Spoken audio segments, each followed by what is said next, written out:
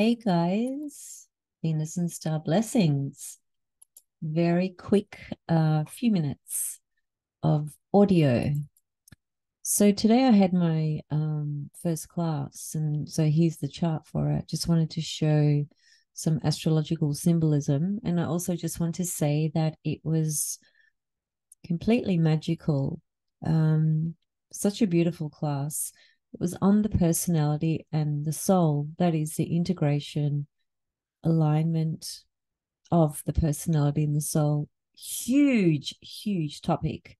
I wrote over 8,000 words for that class, and I had to try to condense it and summarize a lot of sections of that class because it would have been well, just that amount of words if I'd gone into like really deep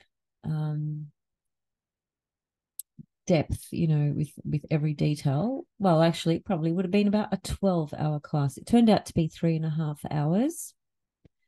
Um, there was a few people there, and they all loved it, and I'm very grateful to those who decided to participate and share with me.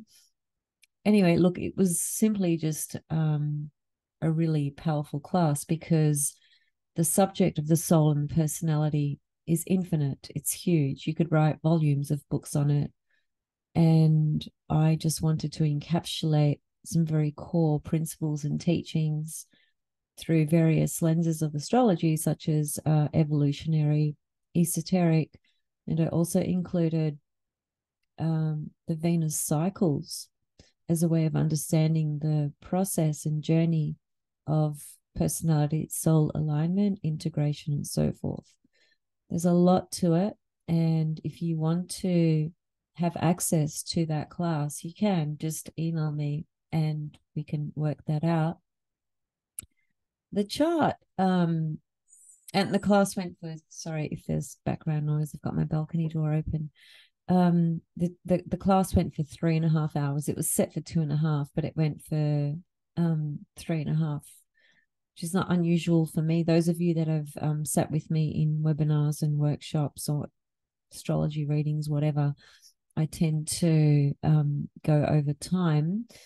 I'm a soul ray number 1 and I'm a personality ray number 2, and I speak about that in this class as well because I talk about esoteric astrology and the rays and how to work with that, those concepts, those principles, those teachings, because the 7 rays are basically a specific frequency, energy pattern that basically speaks through your chart.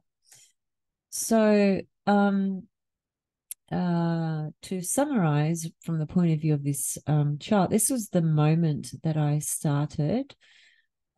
People zoomed in a few minutes earlier.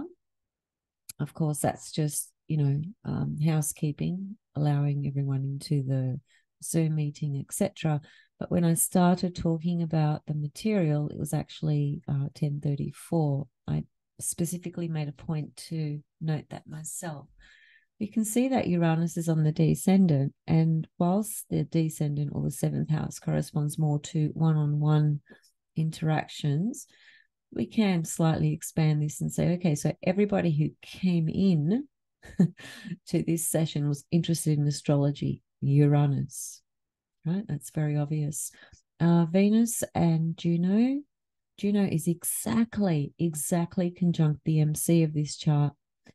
And whilst I'm pointing to some symbolism at the moment, this chart actually reflects the unfoldment of my journey with everybody who joins the classes over, quite a long time, because the classes will probably go for about 3 years, actually. I have over 50 subjects already, okay? So the Juno, in other words, on the midheaven, because that's the closest archetype, conjunct and angle, and that's a very important correspondence there.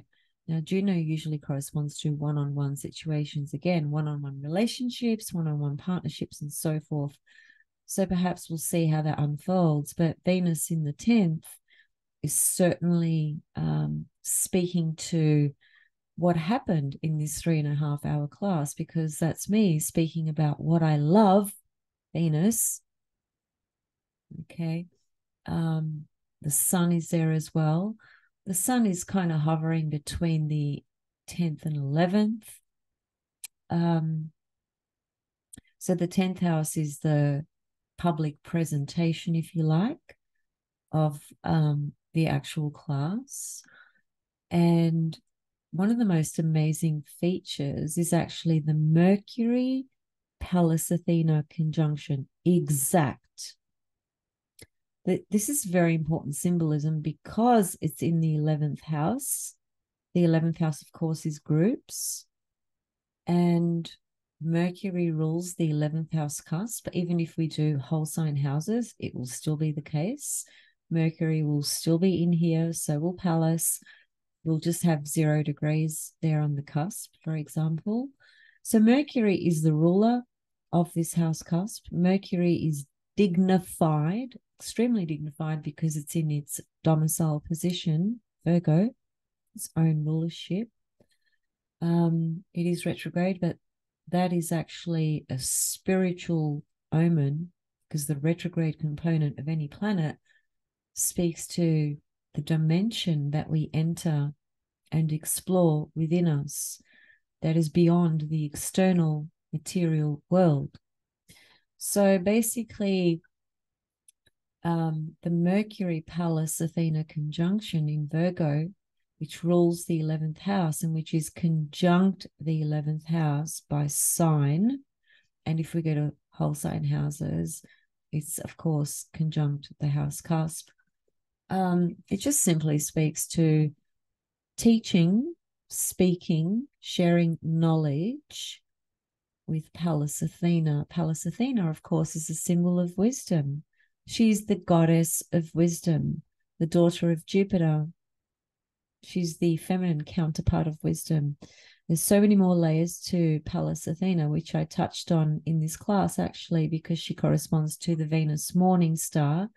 Pallas Athena is the goddess of, in Babylonian, Mesopotamian, ancient lands and astrology, Pallas Athena is the morning star, who's also known as Ishtar of Akkad, which I spoke about. So anyway, Pallas Athena is a very powerful symbol when you're looking at the experience, expression, embodiment, manifestation of wisdom, whether that's sharing it or receiving it.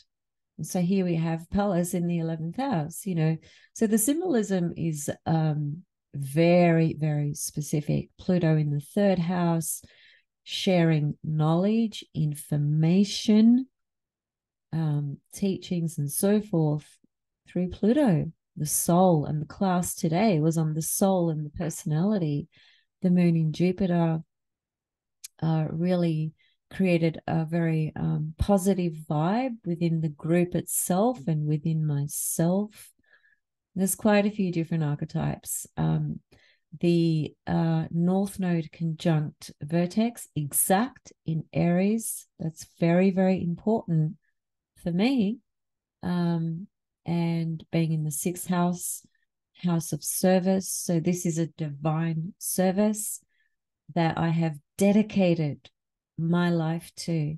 My whole life actually has been dedicated to the service of the cosmic language, the language of God, the stars. When I say God, do not mistake it for a masculine or a feminine gender, for that matter. God is actually just a word that can be understood or perceived or related to in a multitude of ways, depending on one's life experiences, philosophical orientation, religious beliefs, and so forth.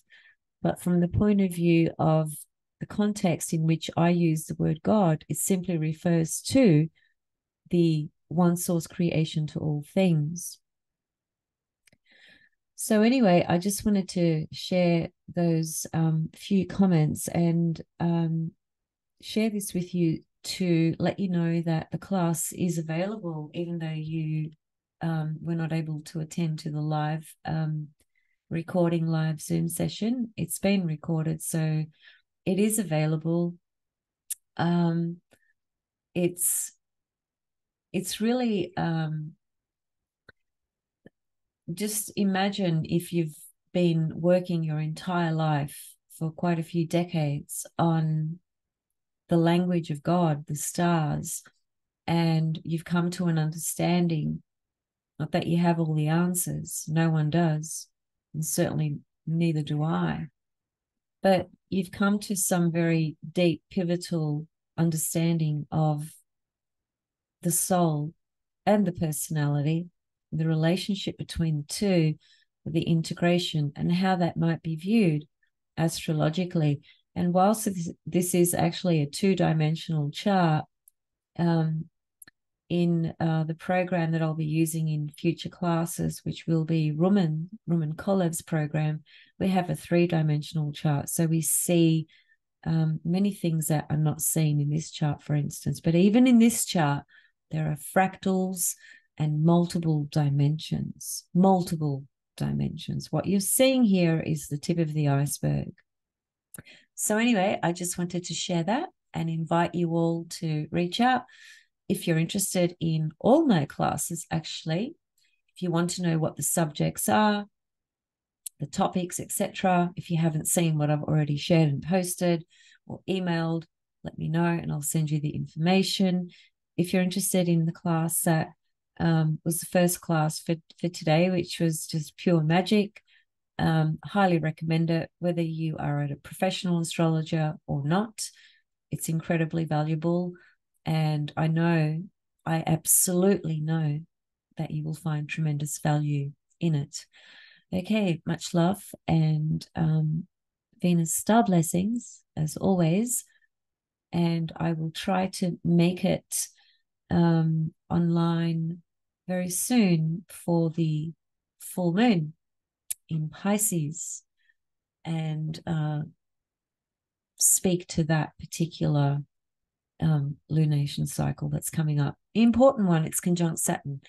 So I'll see you guys soon. Okay, thanks for listening. Bye for now.